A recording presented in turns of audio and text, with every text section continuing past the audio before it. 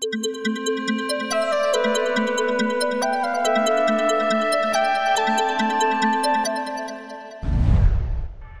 is a quark? To discover what a quark is, you've got to think small.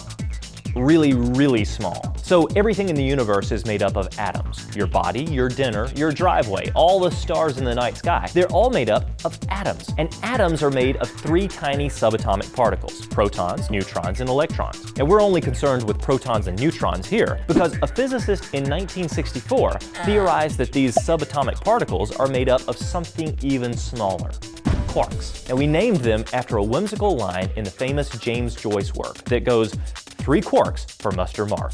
Props to you if you can name the book. Now, quarks never occur alone.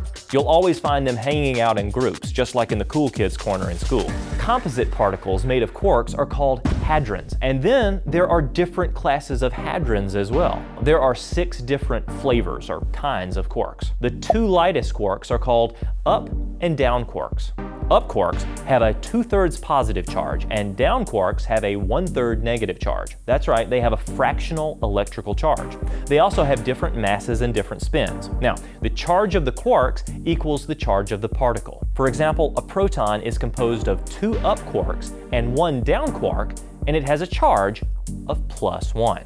But wait, there's more. After up and down quarks, they discovered strange, charmed, top, and bottom quarks. Up, charmed, and top quarks all have a positive charge of 2/3.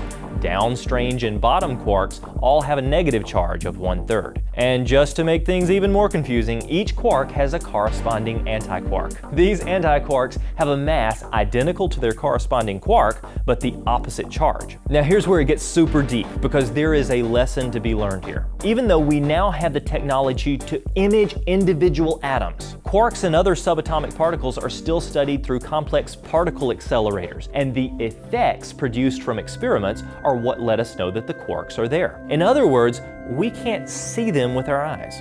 We could go our whole lives without acknowledging their existence, but it wouldn't change the fact that they're there.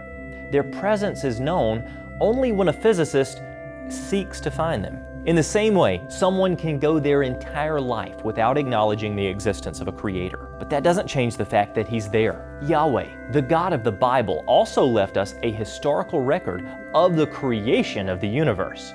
You don't have to dig very far to find the truth. Seek and ye shall find. Ask and it shall be given unto you. I'm David Rives. Truly, the heavens declare the glory of God. Like what you're seeing? Want more? Be sure to hit the subscribe button to be notified as soon as we put up new videos and content.